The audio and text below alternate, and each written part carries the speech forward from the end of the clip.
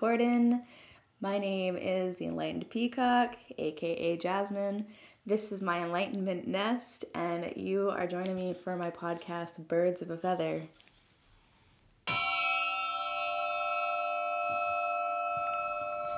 Alright, so today's topic that I have chosen to start with for my first episode, I have probably recorded 2 or 3 different podcast episodes thinking they were going to be my first, and then when I went to edit them, I was not happy with my subject choice for the first episode, so I've changed it multiple times. And this one came to me in my sleep last night, so let's see if this one makes the cut. So it's kind of a 2-part recording. It's a 2-part podcast.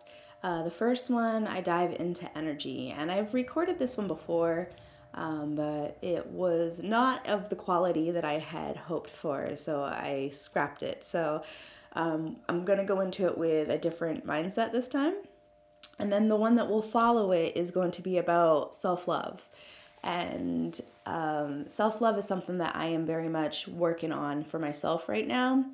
So in order for me to explain self-love to you a little bit easier, I'm going to first delve into energy work, because energy is something that is in everything around us and attaches to us and others, and it's something that everybody should understand how it works, because it plays a huge part in how our lives around us unfold.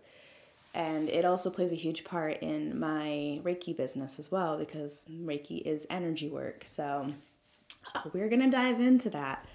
Excuse me, I had a little bit of a cough still.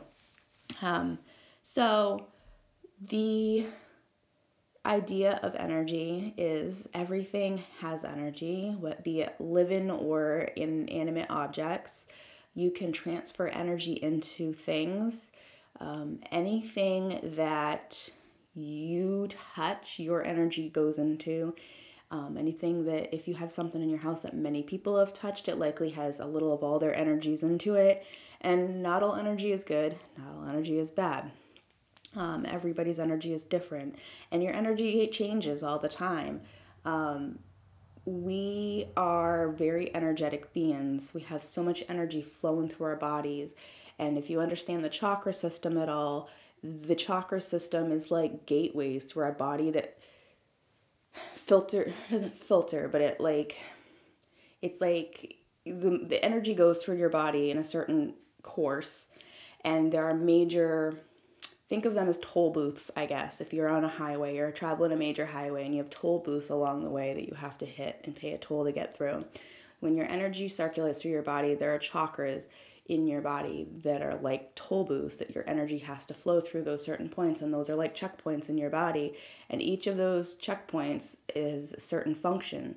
The 7 major ones serve as your 7 major functioning chakras that play a huge role in your body and how it works. And if you have an issue with one of those chakra points, there will be some sort of physical ailment, mental ailment.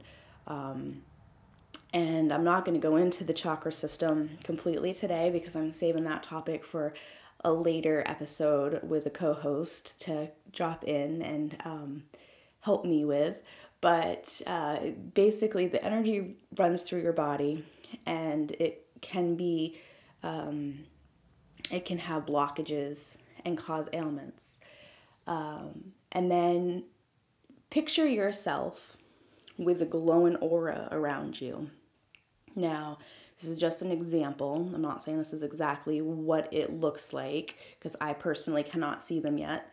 But some people can see auras and energy, and I can feel people's energy, and I can get a sense of what their energy contains, whether it be grief or anger or sadness or happiness, or if there's something just dark and dreary about it.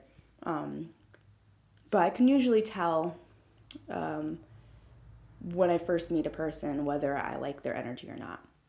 And if I no longer feel people that I normally hang out with have the energy that's compatible with my own, then I will just walk away from that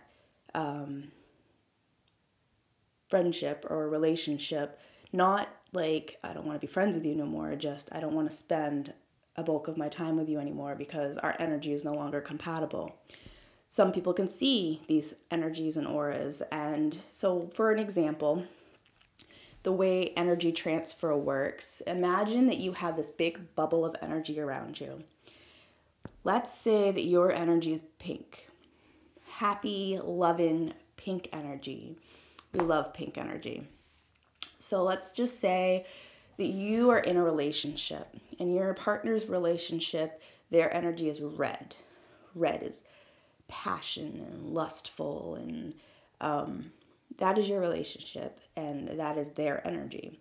So picture when you're with this person, your energies meld together. So your pink energy that's around you now has some red swirling in with it.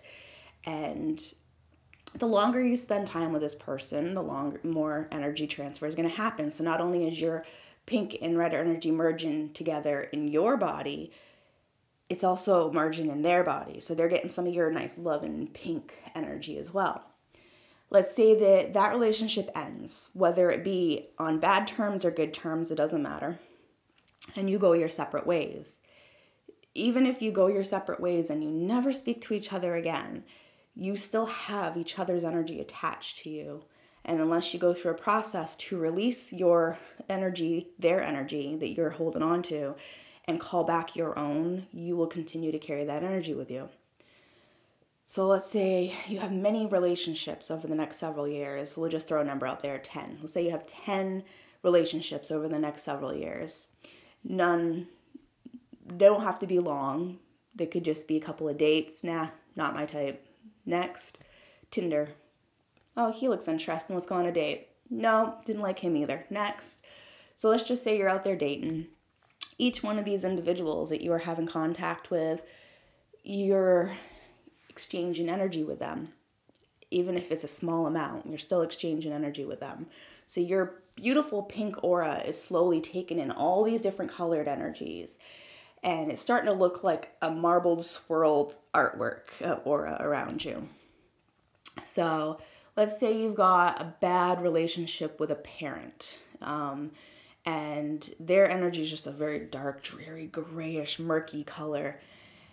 And all your life you've struggled with that relationship with that person because every time you're with them, you just feel, like you feel that energy and it just brings you down. But they're your parent. You have to keep going with that relationship, right? Because you got to respect your parents. They brought you into this world.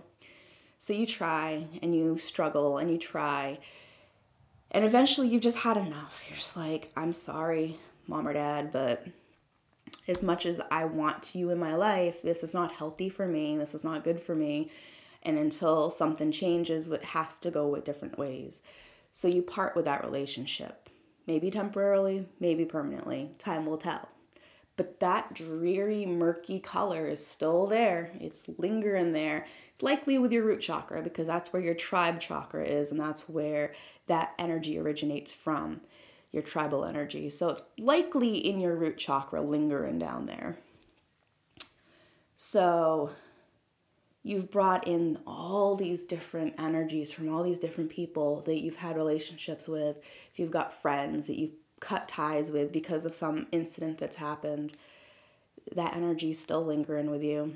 If you go out and do your errands for the day, every person you come in contact with along the way imprints their energy on you because your energy field is not just in your body. Your energy field extends feet outside your body, multiple feet outside your body. Everybody's different. Some auras, energy fields are very close to them and they only extend maybe a foot or two. Some people extend their energy field out many feet beyond their body. So that asshole that cuts you off in the car lane, in the turning lane, like cut you off, flip you off, like, yep, I'm taking off in front of you. That energy, even though it's not right there with you, it's still close enough. That energy can still attach to you.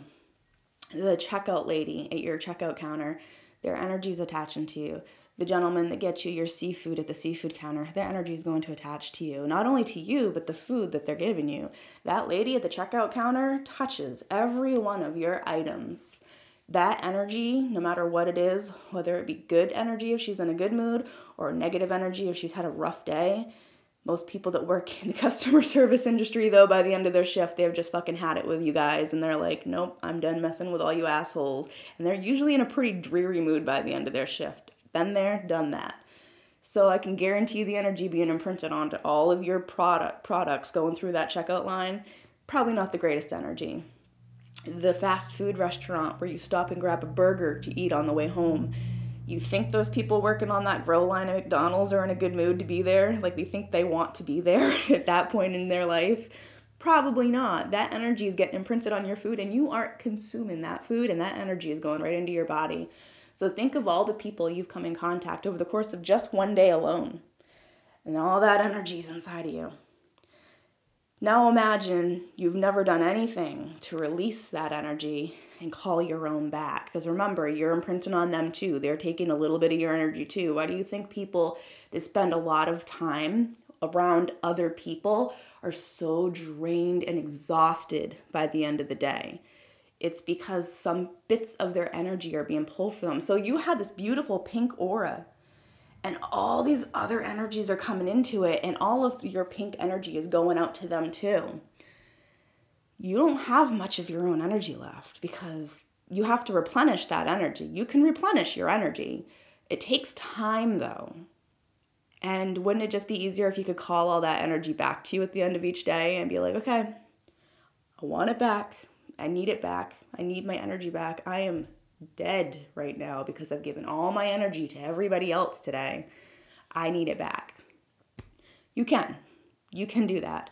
But just imagine you've never done that. You've never called your energy back. You've never released the energy that's been held inside of you, because no matter how little it is, it can still be held on there for a very long time. And the more impactful the person and the incident is that their energy attached to you, the more that it's going to sit there and fester, especially if it's not a good energy.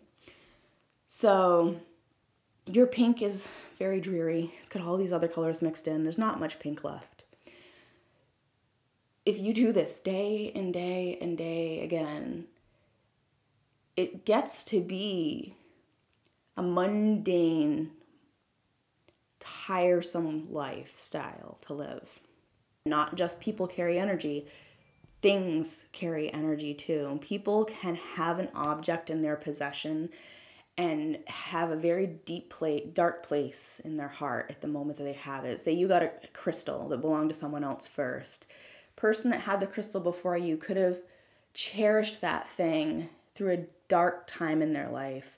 And they were just in a very dark place where they didn't want to live. They didn't want to be on this planet. They didn't find any happiness in their life, and all that energy transferred into that crystal. And crystals hold a lot of energy. And then they hand it off to you, or you get it at a yard sale, or you buy it at a thrift shop or a flea market. That energy is stored in that crystal. And it doesn't have to be a crystal. It can be anything. It could be a journal. It could be a piece of clothing they wore through a dark time in their life that they put on the yard sale. It could be anything somebody had in their possession when they went through a dark time. And then you get that object. That energy is still in there, and you are now possessing it, and it's getting incorporated into your energy too. So this is why people sage and Palo Santo their house. Native Americans and many places throughout the world believe in saging on a very regular basis, because energy transference is a huge thing. If someone comes into your house to visit, their energy comes into your house with them, and it does not leave until you sage that house. If you don't practice saging or Palo Santoing, you can also just walk around your house, and the best way to do it, because this is what I was taught, and I'm not sure how much truth there is to it, but I've done it because it makes sense to me. It has to have a way to escape your home. So when people sage or bless homes, A lot of the times they leave a window or a door cracked open and they start at that point in the house and they go around the entire inside perimeter of the house and end where they started at the opened door or window. And the theory is that the negative energy that you are cleansing from your house will go out that opening because it needs a way to escape your house. And what it does is it'll go back to the person, or it'll go back to the earth and be recycled. So you can sage. I go around my house with sage and I sage the house. And then if you don't sage, or you don't possess sage, or you don't believe in sage, or you don't like the smell of sage, Palo Santo is another great option. My husband prefers Palo Santo over sage. He's not a huge fan of the scent of sage. So cleansing your home of negative energy. That's a very important step. So food, energy transference into food is a huge thing, and it's almost impossible to avoid unless you are a homegrown farmer that grows all their own food and it eats only stuff that they make themselves and no one else's hands ever touch anything that you put in your body. There's no way to avoid energy from other humans or animals or plants to get into you. So I mentioned if you go to fast food and the line cook that's making your burger, their energy is transferring into your food. So it's kind of part of the reason I no longer eat takeout. One, the food's horrible anyway. But two, the people handling are usually not in the greatest of moods, and that energy goes into the food as well. Which is why most people feel like crap after they eat takeout. So same thing with like restaurants, sit down to eat restaurants. It might be a nice mom pop kind of restaurant, and the food might not be as yuck. It might be better quality food, but you still have to take into account that the people making the food and the people who handled the food before they got it, all their energy is in that food still. So there is a way to kind of counteract this because, like I said, it's unavoidable. You're going to want to eat out eventually. And even if you don't, you have to take into account every single person who's come in contact with anything that you eat from the time it's grown or harvested or butchered to the time that it gets to your table. That energy transferred is in there. So, and the animal's energy as well if you're eating animal products. So let's, for example, go with the dairy industry. Now, unless you are going to a farm or buying your milk from a known place who is humane and lets their cows live a happy, healthy life for the most part, most dairy industries have a very cruel system in place. Now, you can only get milk from a cow when they've given birth to a baby because the milk production doesn't come into effect until the body of the cow, like with humans. It's like, oh, you've had a baby, time to produce milk to feed that baby. So what they do is they impregnate the female cow, which a lot of the times is done artificially, which is kind of rude to begin with. Like, here, cow, make a baby, whether you like it or not. So one, the first thing they do is basically violate the cow to make it get pregnant. Already horrible energy in that practice alone. Then as soon as the baby is born, they remove the calf from the cow and send it off to be made into veal. Horrible energy in the veal, you can imagine.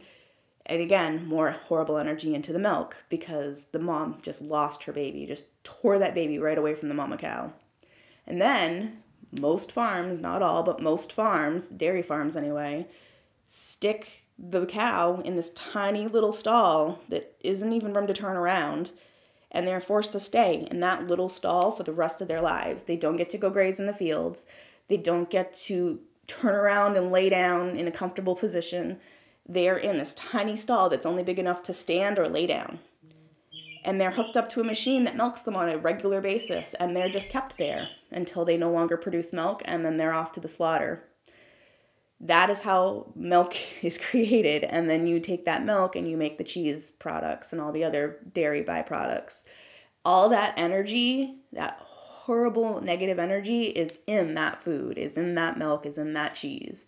And then if they use the meat from the cow afterwards to be put into meat products, it's in that too.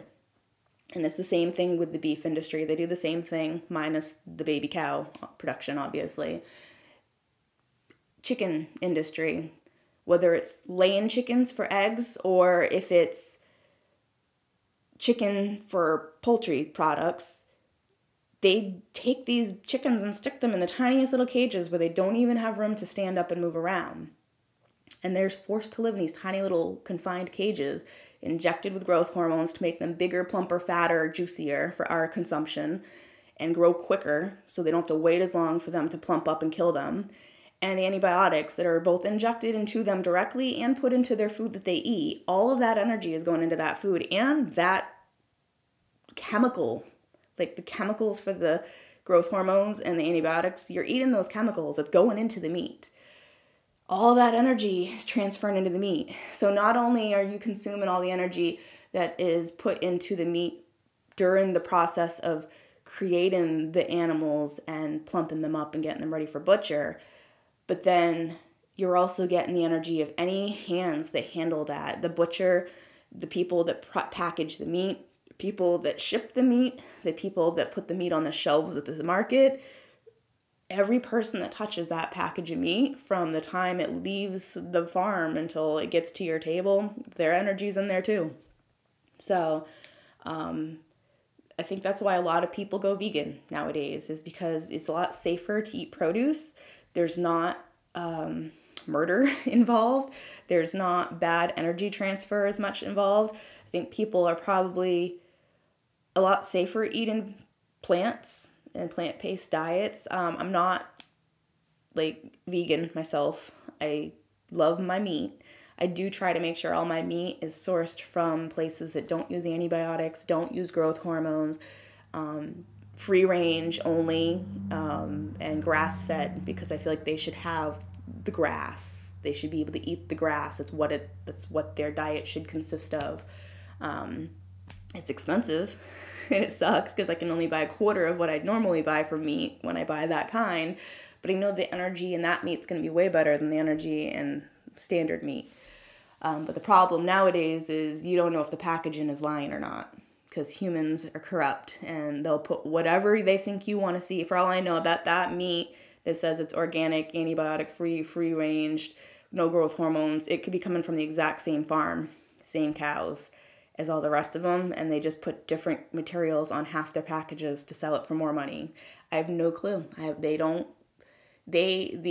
USDA Drug Administration, like they don't really oversee those guidelines thoroughly to make sure that they're following what they say they're following. So it's hard to know. So in this scenario, when you're eating food and there's probably God knows how much energy in there that you don't want to be consuming, you can Reiki your food. And you don't have to know how to do Reiki to Reiki your food. I'm going to walk you through it. So Reiki is energy manipulation. So your food, all you have to do, all I do before I eat my food, and everybody can do this differently. Whatever comes to you and feels natural to you, do it. I just put my hands over my food. You can do it to drinks. You can do it to water. You can do it to food, whatever. You can Reiki anything. You can Reiki your plant. Is your house plant dying? Go Reiki it. So you put your hands over whatever it is you're trying to Reiki, your food, your water, whatever. Sorry, I just realized you can't see my hands down there. So you put it over your food. Now I visualize a white light coming down through the top of my head, going out through my hands and into my food. So I'm envisioning this white light coming down from the universe, going out my hands, and I visualize this entire white aura encompassing my entirety of my food, and it just radiates into my food.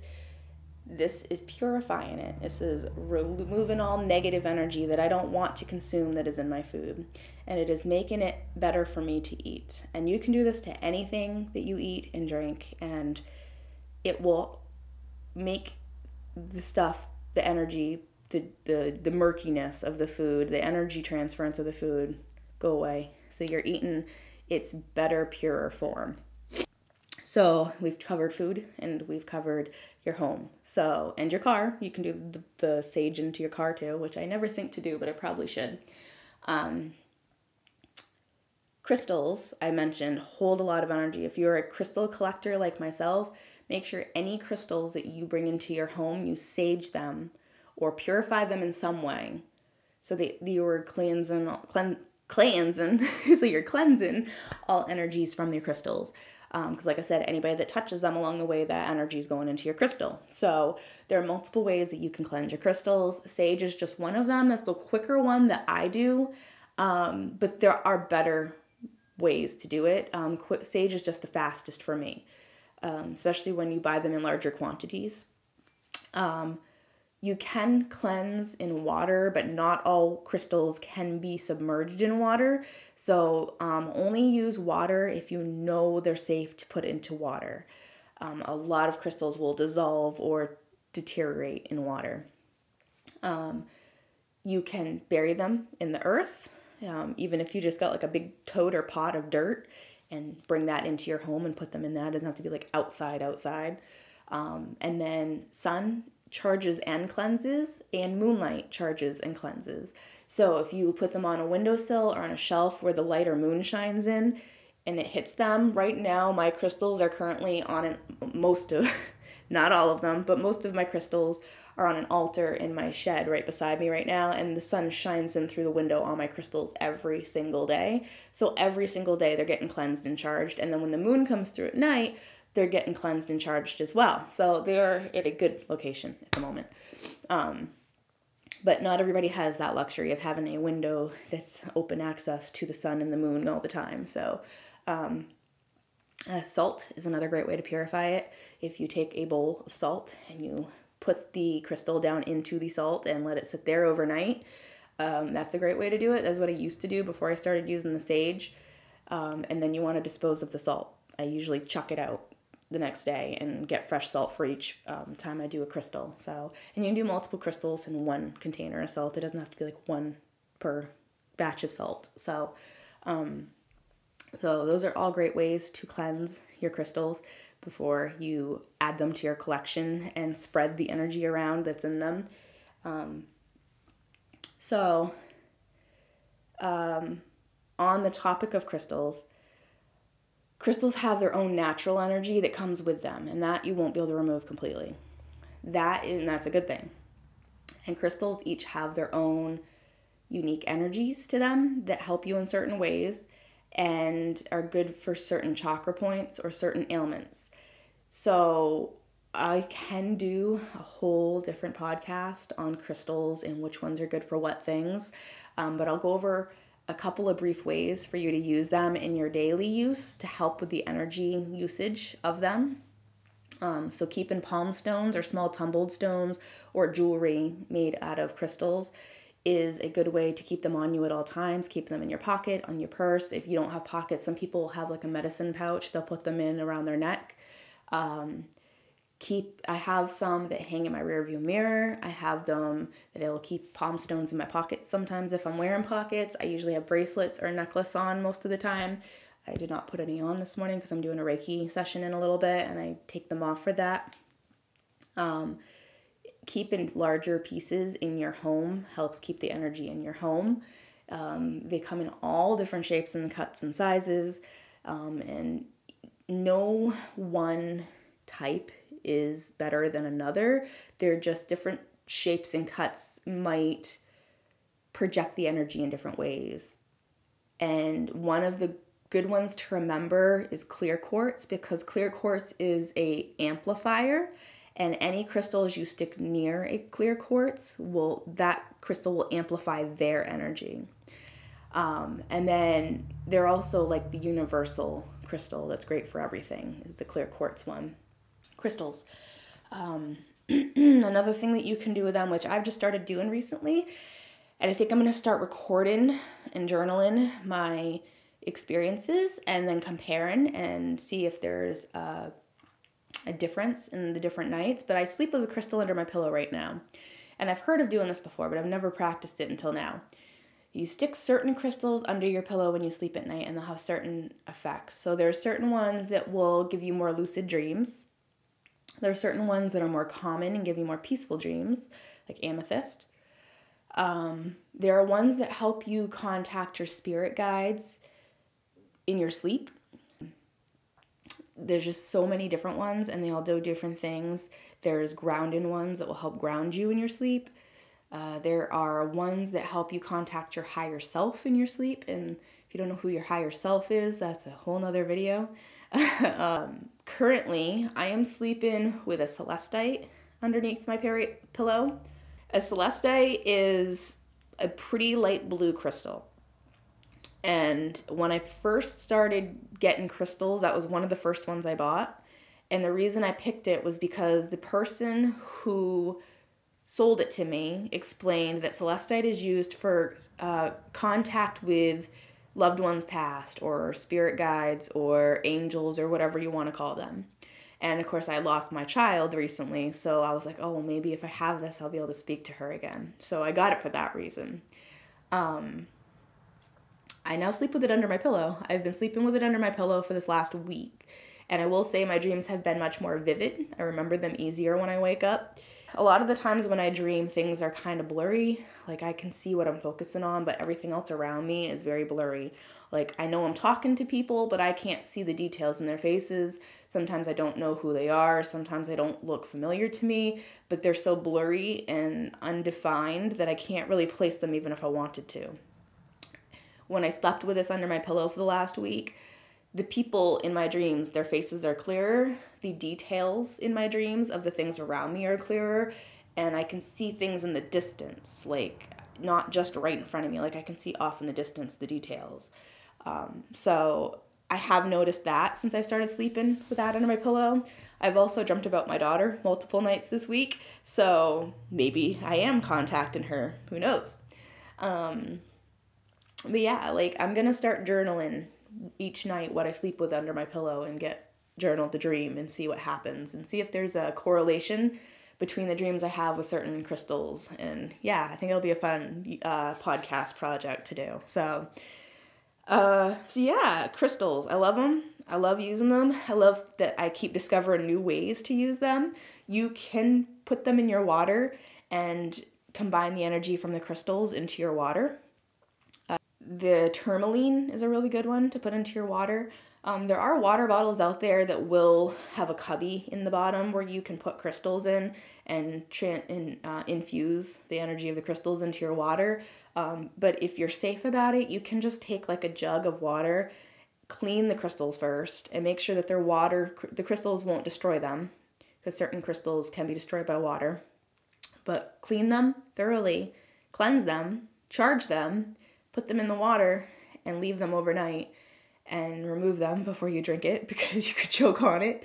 It'll infuse your water. So protection, tourmaline is great for protection. Black tourmaline, if you're in Maine like me, is a natural thing that you can find in our state. So black tourmaline, put it around the inside or outside or both of your house because it protects and keeps negative energy out. So I have tourmaline on a lot of my windowsills around my house, and I have some in my garden outside my shed, and I have them above the doors, and I love tourmaline. It's a great protectant for your home. Okay, so we're going to do the last thing, which is yourself. And yourself is the most important because yourself holds this energy more than anything.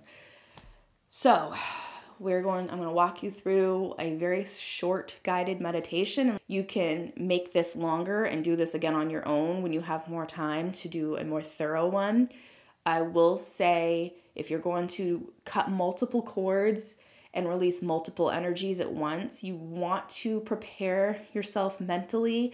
You might experience the feeling of loss, grief, emptiness, sadness, because these energies have been in your body for such a long time. Even if they're ones you don't want, even if they're ones you don't realize are there, your body knows that they are there, and your subconscious knows that they are there. And you are cutting something from your body, whether it's wanted or not, that's been there for a very long time. And your body is going to grieve. Your body is going to feel loss and sadness because it's letting a piece of what they thought it was go. And basically what you are doing is you are taking all the things that have attached to you over the course of your entire life up until now, and you're cutting them loose, and you're saying, this energy that is in me was not a good energy. It has made me be a person I don't want to be.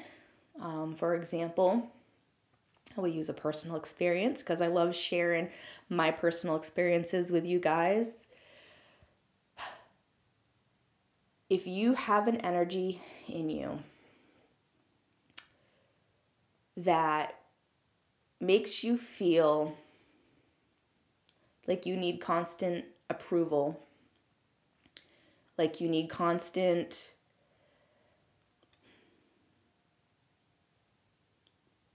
confirmation that you're doing things right or well, if you strive for people's approval and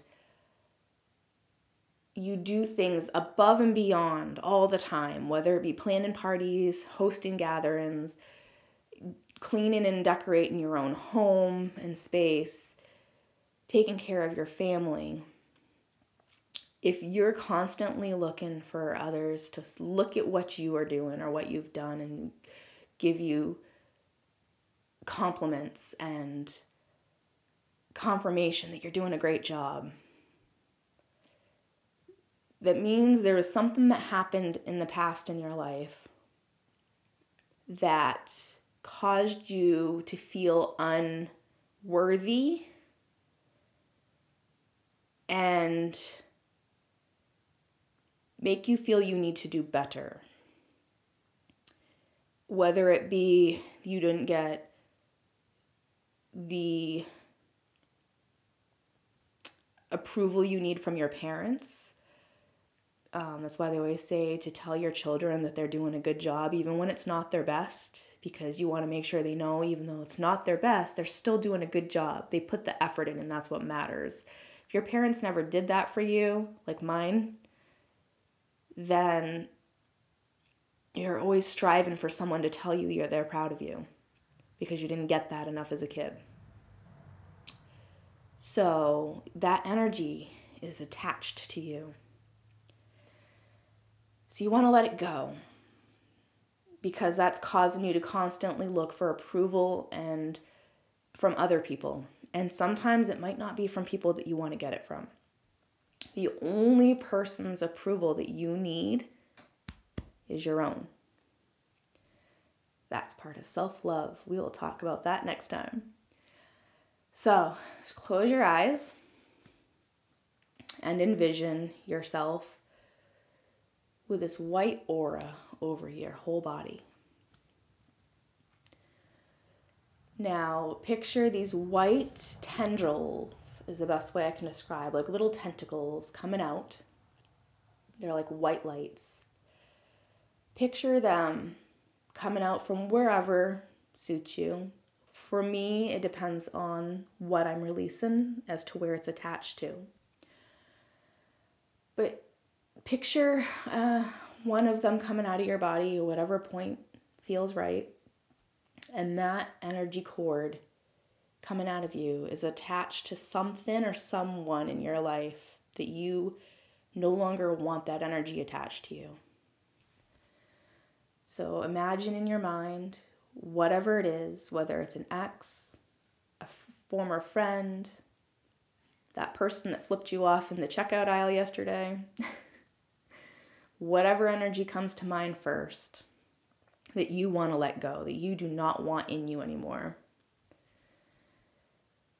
And just picture that tendril or cord or whatever you want to call it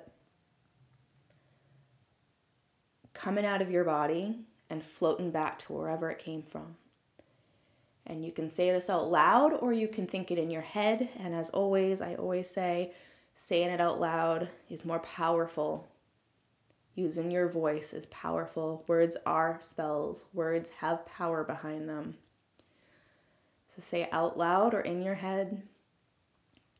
This energy no longer serves me. I release you back. I call back all my energy that is attached to where it came from. I want it back. And you just watch the cord go. Now you can do this for every single energy in your body that you no longer want. There might be ones in there you don't even know that you have. But I would start with the major ones that come to mind first. You can even make a list. You can make a list and do this one thing at a time, little by little, and do it over time. Or you can just do it all at once. I would recommend doing it little by little. I personally just did it all at once recently, and it's a lot mentally to take. I'm still processing it. And it sometimes tries to come back. And it takes a lot of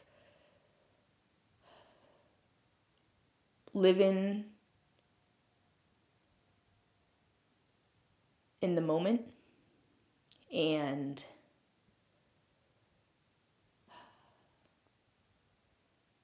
thoroughly thinking things through before you say or do anything. But it also makes you calmer, because a lot of things that cause you to lash out and react in a heated manner or off the cusp are from previous traumas that have programmed us to react that way. And a lot of the times our body was trained to respond that way out of a defense mechanism because we felt attacked at the time, and then it just kind of stuck with us, and we've done it ever since. And we need to basically retrain our bodies all over again, that we're no longer in danger. We no longer need to respond this way to the people around us because they're not meaning us harm most of the time. If they are, get out. So yeah, just do that little by little. Make a list. And when you get done with the list of the major ones that you can think of, do one thorough sweep at the end and clear the rest away, and just watch the rest of those cords be cut and released back into the world, and say, I just release all energy that has clung to me, that no longer serves me, that I do not want in me anymore. I release it all back to wherever it came from. And I call all of my energy back to me that has ever left me and attached to someone or something else. I call it all back to me. I want all my energy back because I'm exhausted and I need my energy back. And you will feel lighter, sometimes emptier, especially if you do a lot at once like I did. You will sometimes feel like you just watched your entire world crumble around you, and you have to build it all back up again because it had been built by everybody else in your life and not by you. You let it all go, and you are rebuilding your walls in your form and your desire, not everybody else's. So I hope that helps some people. Like I said, I just did this recently, and I did it because I had I had an ego death moment where I don't want to say unwillingly because I kind of asked for it. And funny enough, when it happened to me, my spirit guides told me, hey, you asked for this and here you got it. But I had a moment where I had all of my, everything that I have ever done in my life that was not a good thing. Any time I was mean, anytime I was rude, anytime I was selfish, anytime I was jealous, anytime I acted out of anger, jealousy, fear, it all came to me, and it made me realize that I've been living in my ego and in my fear and in my judgment and anger my whole life for so many different things that have caused trauma that I didn't really realize did as much damage as it did. But I was my own judge. Judgment Day came, and I was my own judge. I am. Those of you who know that saying will understand. I am my own judge. And I judged myself harshly. And I was in tears for quite a while because I didn't know what to do with all of it. Because I basically been hit in the face with, you're not as great of a person as you thought you were. And it hurt a lot. Because I know even though I did all those things out of fear and anger and jealousy and didn't mean harm, I still did harm. And I knew deep down that wasn't who I was. That's just what I'd been conditioned to be over the years. And I could change. I could start over. I could be new. I could let it all go and rebuild who I am. So I did. The next day, I did a cord cutting ceremony. I let it all go at once. I was not going to pussyfoot around it and do it gradually. I was like, I already dove in head first. I might as well swim deeper. So I cut them all at once. I said, I let it all go. Every single bit of it. I did a couple individual that were big ones, like big relationships in my life. I let a few of them go individually, but then I just did the rest all at once. I was like, let it all go. I'm done. I'm starting over. Let it all go. Bring all my energy back. Release anything that's not mine. I'm done.